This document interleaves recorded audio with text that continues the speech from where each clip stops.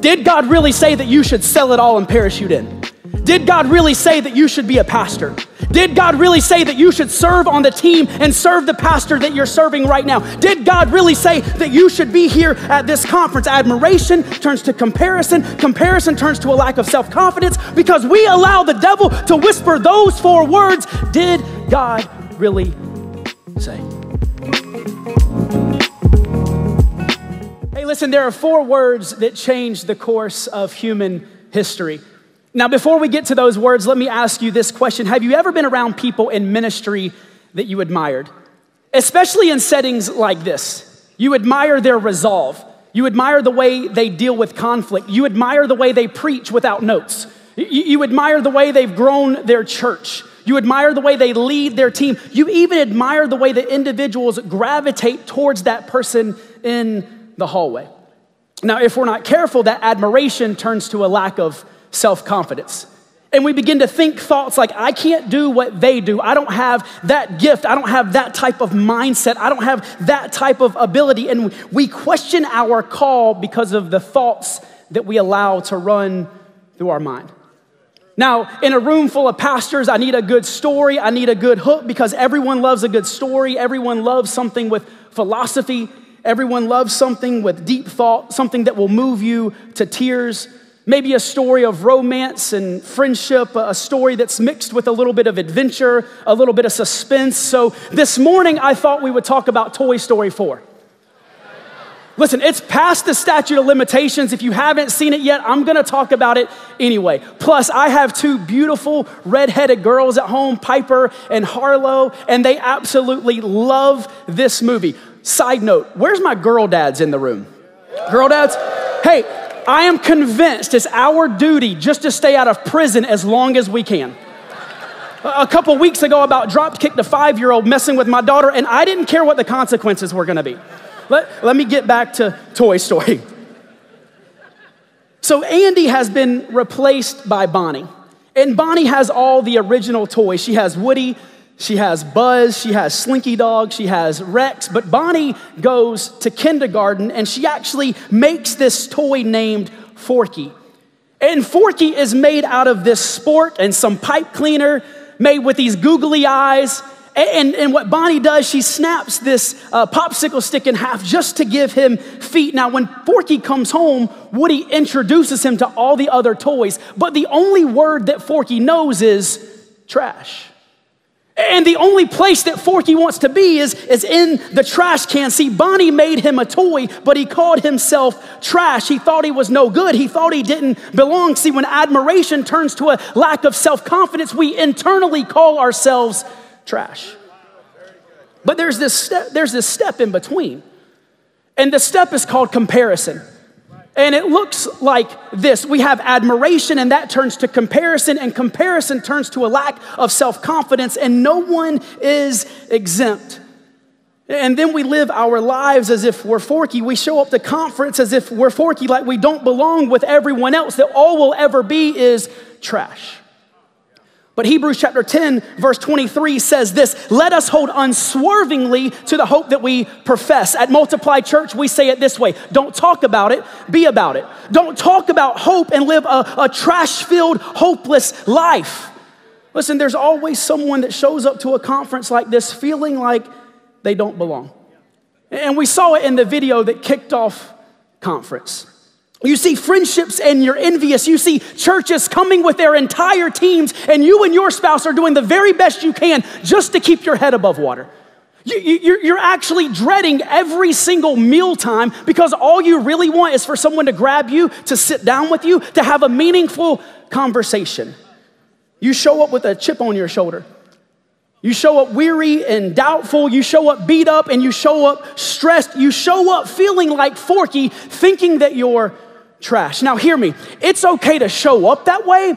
It's not okay to leave that way. It's okay to show up with your junk. If the word of God is living and active, sharper than any double-edged sword, then let us hold unswervingly to the hope that we profess. For he who promised is faithful. And let us consider how we may spur one another on toward love and good deeds, not giving up meeting together as some are in the habit of doing, but encouraging one another. I've watched all the clips that CMN put out inviting people to come to conference because we're like-minded. We want community. We want to leave better than we came. Pastor Jeffrey Portman, you've imparted something in my life that you said many years ago, IGYB. It's I got your back. It's not IGYB, WTAE, I got your back when things are easy. It's IGYB. So let me encourage someone and have their back. Drop down to Hebrews chapter 10, verse 35. So do not throw away your confidence, for it will be richly rewarded. You need to persevere so that when you have done the will of God, you will receive what he promised. But my righteous one will live by faith. And I take no pleasure in the one who shrinks back, but we do not belong to those who shrink back and are destroyed, but to those who have faith and are saved. Don't throw away your confidence. You're not trash. We're called to persevere. Why? Because we do not belong to those who shrink back and are destroyed, but to those who have faith and are saved. Now let me be vulnerable with you because this happened to me.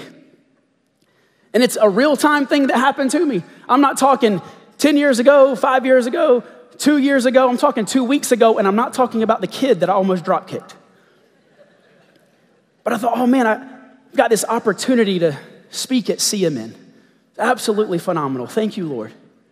And I began to admire some of the other communicators because I've drawn the circles and I've prayed inside of them.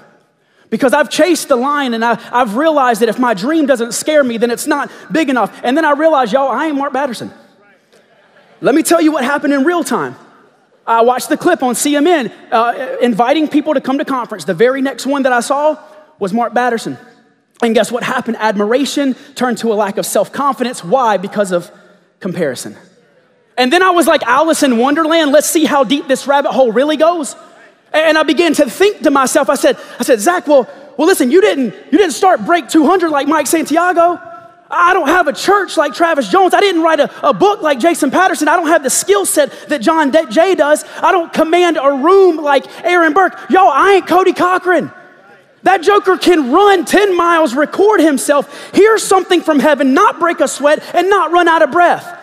And then what does he do? He goes ropes cattle. He wears whatever he wants to and actually makes it look good.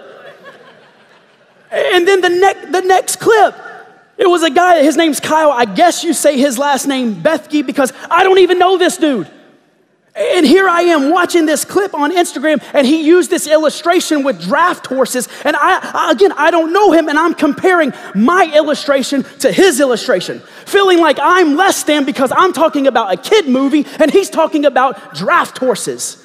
Admiration turned to comparison and comparison turned to a lack of self-confidence. And that's how the enemy works. That's what he does. Listen, he's after our life. He's after it. And to get our life, he wants our identity. And to get our identity, he wants our thoughts. And to get our thoughts, he uses words. And then I find myself hoping that one of these guys that I just mentioned would tell me good job, give me an attaboy, give me a pat on the back, as if in my finite mind, their words will affirm my call, as if the way that God designed me and his words aren't good enough for my life. You talk about battling the enemy between your own two ears. Now listen, some of y'all, you've been halfway listening to me because the first thing that I said was there were 4 words that changed the course of human history. And we see it in Genesis chapter 3. The devil makes his way over to Eve and he whispers those 4 words. Did God really say? Did God really say that you should sell it all and parachute in? Did God really say that you should be a pastor? Did God really say that you should serve on the team and serve the pastor that you're serving right now? Did God really say that you should be here at this conference? Admiration turns to comparison. Comparison turns to a lack of self-confidence because we allow the devil to whisper those 4 words. Did God really say? Did God really say? We live our lives as if we're trash. Your words matter. What my Bible teaches me is that words formed worlds, words formed identity. In the beginning, God said, and it was. I've got one point for you. Stop thinking to yourself and speak to yourself because your words matter. Forky had to change his words, and that changed his identity. My Bible tells me that we overcome by the blood of the Lamb and the word of our testimony. Your words matter. You're not trash. You're not behind. You're on time. You're not less than. You are who God called you to be. Don't let admiration turn to comparison, and comparison to turn to a lack of self-confidence. Why? Because the Bible tells me not to throw away my confidence. I don't belong to those who shrink back and are destroyed. I belong to those who have faith and are saved.